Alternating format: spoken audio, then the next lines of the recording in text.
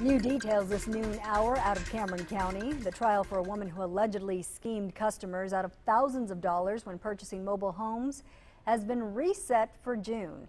Jolie Aris, otherwise known as the Park Girl, is charged with theft of property and securing the execution of documents by deceit.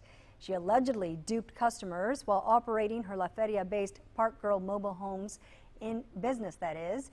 Trial announcements are set for June 15th, with the trial set to begin on June 19th. The criminal indictment against Aris names at least 6 victims whose money was taken when they attempted to purchase mobile homes from her back in 2011. The money she allegedly took altogether, according to court documents, is between $100,000 and $200,000.